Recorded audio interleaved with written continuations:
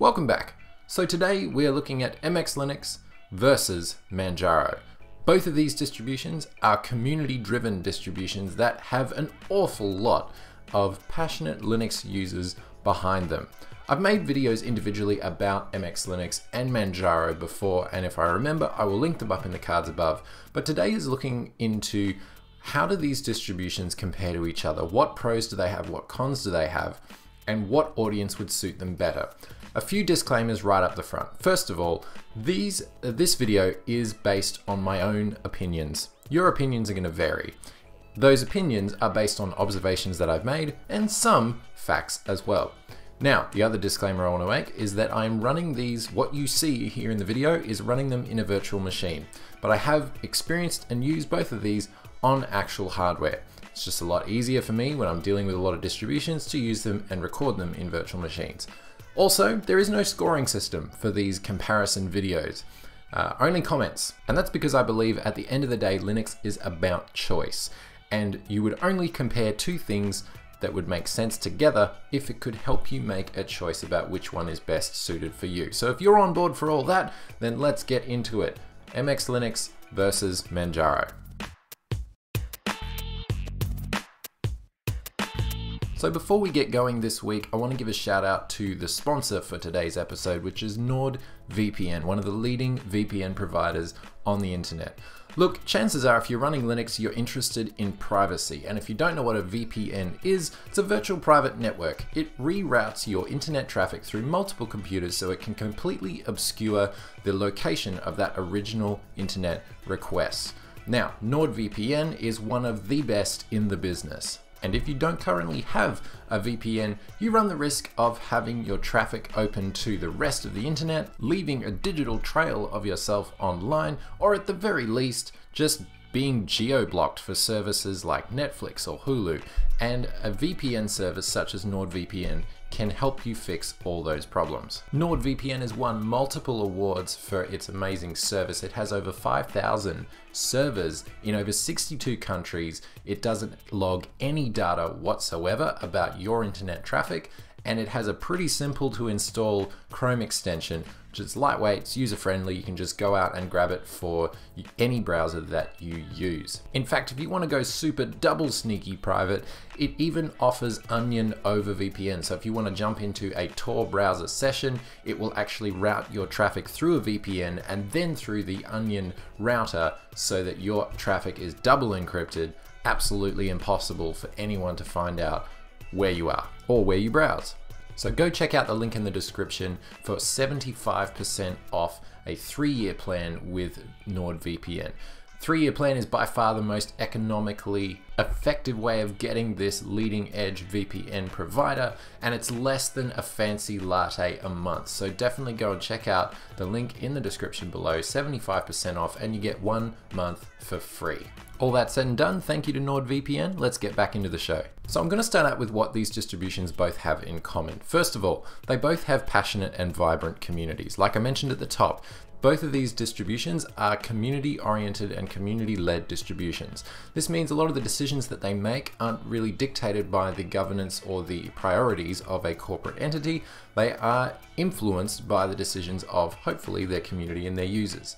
Now, also, on that note, they are some of the most popular community-driven distributions, especially in recent years. Now, Manjaro is a rolling release. MX Linux is not a rolling release, but it has some characteristics of a rolling release. Both of these distributions use XFCE as their default desktop environment. And for the purposes of this video, I'm looking at MX Linux 19 Beta 1, as this distribution has a more up-to-date kernel and the same XFCE desktop version that Manjaro currently has, which is XFCE 4.14. Both of these distributions are based on an upstream parent distribution. On MX Linux's side, it's based on Debian. In the case of version 19, Debian 10 Buster. On Manjaro's side, it is based on Arch Linux, or at least it has its heritage in Arch Linux and draws a lot of its package management and other structural characteristics from Arch. Now, both of these distributions aim to be more user-friendly out of the box and more approachable than their parent distributions. It's one of their kind of outstated goals. and both have developed a very nice custom toolset over the years, leading them to dominance on the desktop Linux side of things, at least for a lot of enthusiasts. And also, I just want to point out that neither are based on Ubuntu, the other leading desktop Linux operating system. Okay, let's get into MX Linux. I'll talk about cons, then I'll talk about pros, then I'll flip the coin and look at Manjaro, cons and pros. Here we go. MX Linux 19. So, bear in mind this is a beta release, but I believe the characteristics that I'm bringing to the fore here are true across MX Linux releases. So, this particular one. Cons in some people's minds is the fact that it is based on Debian. Debian is a more conservative distribution when it comes to rolling out updates. Therefore, you do have a slower upgrade cycle. The kernel that you run and the software that runs on the user level is a bit slower. Also, it means that you don't get direct upgrades from past releases. Comparative to Manjaro, Manjaro can keep rolling on and on and on without ever having to reinstall. Now, another con for MX Linux is that some have commented it does have a bare bones installer. The installer is very functional for those who know what they're doing, but for those who are new or who are unfamiliar with an installation process, it is a little bit daunting and there's not a whole lot of guidance as to what you should do. It is very simple installer, but bare bones nonetheless. Also, my personal opinion is that it does have a weird desktop configuration out of the box with how it lays out the XFCE desktop. Now, this can be very quickly remedied in the MX Tweaks tool, and simply throwing the panel onto the bottom, as I have done here in the video, makes it infinitely more understandable, at least out of the box if you're unfamiliar with how XFCE works as a desktop environment. So that could be considered a con. First impressions do actually count for a lot, and I think in the Linux world we do need to realize that sometimes. Also, it is harder to change the kernel that MX Linux runs on. Now, it's not impossible by any stretch at all. It is in fact Debian, and it's quite easy to add or remove a kernel from Debian. However, on the Manjaro side of things, they have a very nice tool that allows you to change between which kernel you're running, and I'll get to that as a pro for Manjaro in just a bit. Now, the other thing that is considered a major con of the MX Linux desktop is that it doesn't officially support other desktop environments. On the Manjaro side of things, there are a lot of desktop environments officially supported, and then many that are supported by the community. MX Linux officially supports XFCE, and that's about it. Of course, you can add other desktops there, but your mileage is going to vary.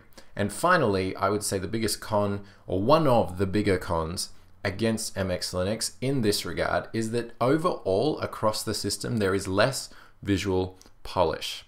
Okay, nitpicking? Maybe. But now we're going to flip the coin and look at some pros. So if you're ready to rage quit in the comments, hang on there. Here we go. MX Linux is very, very quick to install, and this is definitely a con.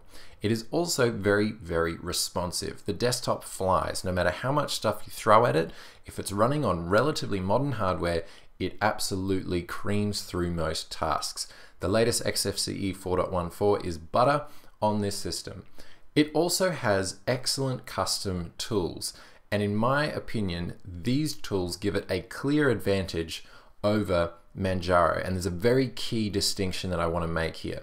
MX Linux has the tools to be able to help you recover, help you build, customize, and get back from a mistake so much easier than a distribution like Manjaro. This makes a big difference because not only is MX Linux, I believe, more stable than Manjaro, but they actually give you the tools to be able to mop up after yourself very, very easily if you do accidentally break something. Again, both of these distributions being aimed at enthusiasts, we break stuff all the time, and MX Linux has the tools built right into the system to be able to get yourself out of jail very, very easily. Also, there is excellent help documentation locally installed on the system. This is a major pro. And also for many Linux enthusiasts, the option of not using systemd as the system module initiator is, in the words of Flossie Carter, a major go. Now, also MX Linux still supports a wider hardware range than Manjaro, arguably out of the box, in that MX Linux supports older types of hardware, including 32-bit and others, whereas Manjaro tends to specialize on the 64-bit desktop, with also some streams there for ARM releases as well. Now, more importantly, MX Linux overall, and I mentioned this in my Why is MX Linux so popular video, MX Linux represents the ability and the power of choice on the Linux desktop. The highest praise that I can give for a distribution like MX Linux is that it is pragmatic, it is focused, it is functional, it is fast, and it gives the tools that most Linux users want to be able to tweak and customize their system the way that they want, and it is rock solid stable. So concluding thoughts: rock solid, semi-recent kernels and great hardware support. It is more stable than Manjaro. It gives you function over visual polish, pragmatism over flashy visuals. This is true in the desktop choice that they've made and how they present their operating system to their end users. All right, let's flip the coin and let's look at Manjaro. So on the con side of things, this is going to be very purely anecdotal because for me personally, in the times that I have run Manjaro, I have had instances where apps have crashed on me. I have not had a situation where Manjaro itself, the system, has ever bugged out on me. However, there are plenty of stories floating around Reddit forums and elsewhere where the stability of Manjaro can be compromised. I personally believe that this is quickly evaporating as Manjaro specializes in having a stable distribution that it presents to most end users, and then it has a testing branch for those who want to live on the bleeding edge. So in most cases, Manjaro stability could be put down to user error, but the fact remains, recent software does come at a cost, and the cost is often instability. Also, some would mention that there are some interesting decisions at a governance level with Manjaro. Now, I don't believe it's anything to get too up in arms about, but when a lot of the free and open source world lights up around the inclusion or the possible inclusion of FreeOffice, which is proprietary software, a lot of Linux enthusiasts were not impressed that that was even a decision that was being made.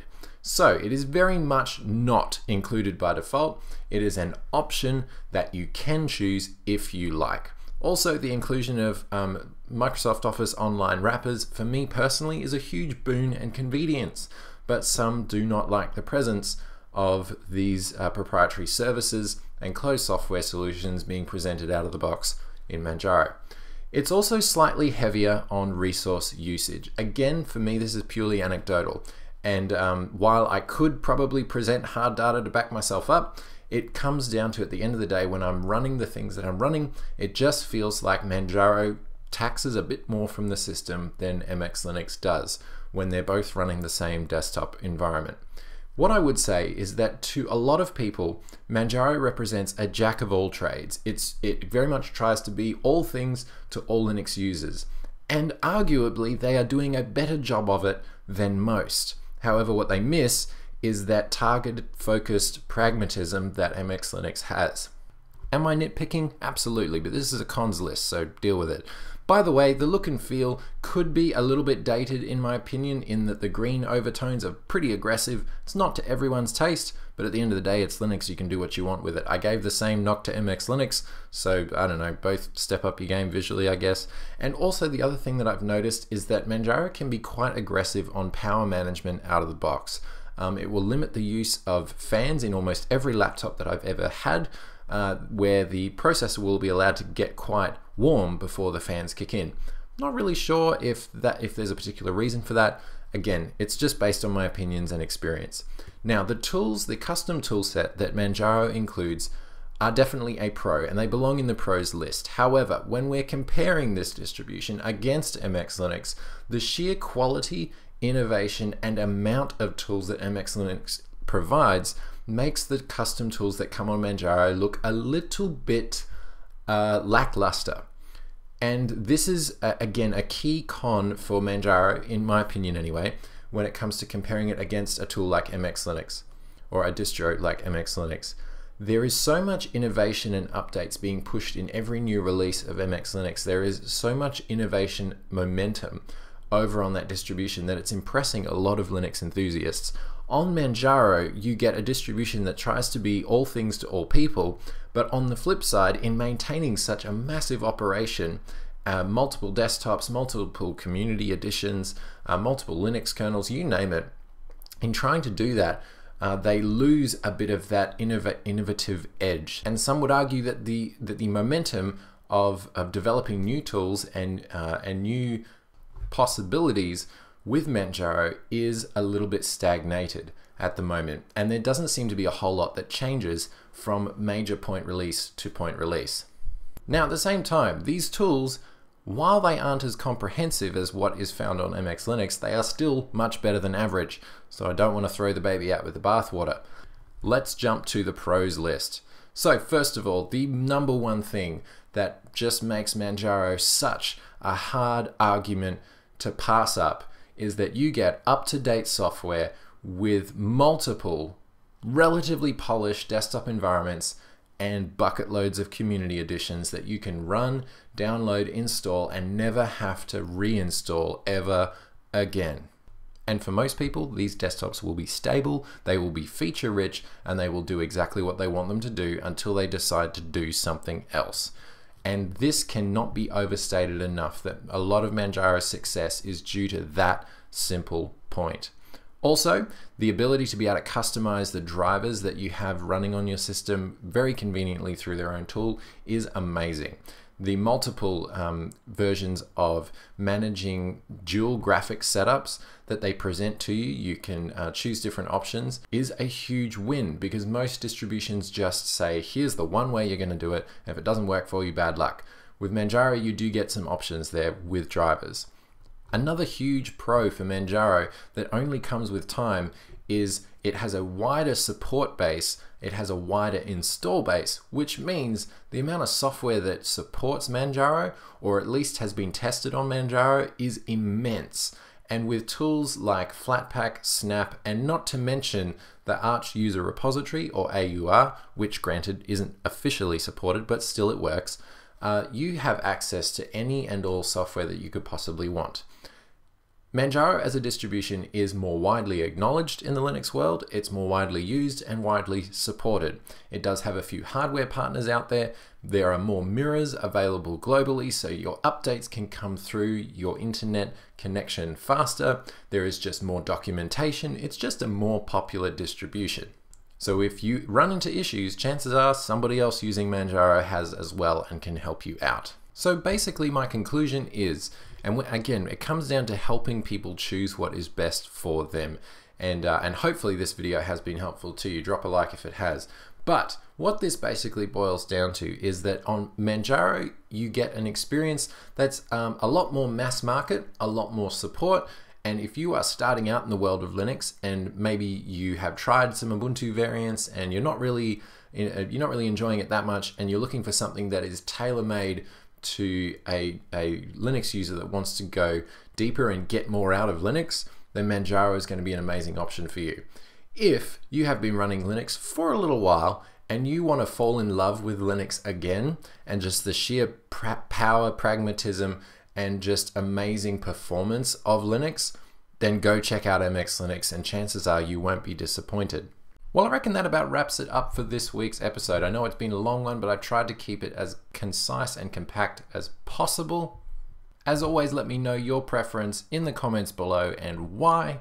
And once again, special shout out to NordVPN for sponsoring today's video. Definitely go check out that link for 75% off a 3-year plan in the description below. Thank you so much for liking, sharing, subscribing, all that good stuff, and I will see you in the very next video. Peace out, ladies and gentlemen.